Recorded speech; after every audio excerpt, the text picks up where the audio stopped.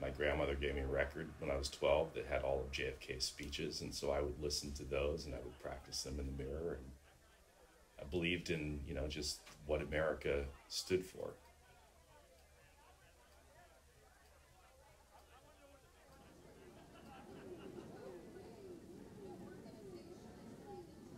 I grew up in the Bay Area. My father would sometimes get laid off from a job. That happened more than once. Our utilities would go out because bills weren't paid. I remember at one point we didn't have anywhere to go. There's a hotel on El Camino called the Glass Slipper. I remember being a kid eating wheat bread and peanut butter for dinner because that's all we could afford. I think about those memories every time I drive by there.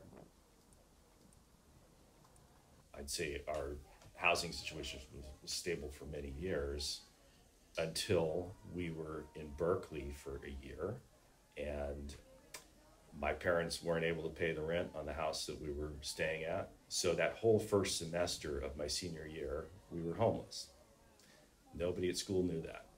It was tough to, have to come to school every day and act like, Mr. Popular, and yet go back to a hotel room or worse, a car when we didn't have a hotel room.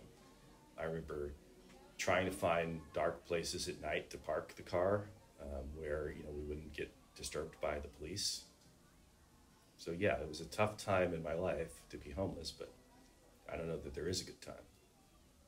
Those experiences are burned in my brain and make me part of who I am today. They absolutely factor into every decision I make. I'm always concerned about the impact on our residents of all income levels, particularly those who are low income. How are the policies we're making affecting them in the short and the long term? Around 2011 is when the tech boom really started to take place, and we've had this sustained, fast economic growth in the region. And without the proper planning and execution to balance the jobs and the housing. Redwood City has been very aggressive. I'd argue more aggressive than any city in the area in terms of building new housing. The city's philosophy has been, if you build more market rate units, that will stabilize the below market housing because it'll take some of the pressure off of the housing market. Our number one priority is to build below market housing, but it's a lot easier said than done. I think people think the city has a lot more power than we do. And the power that we do have is only within our city limits.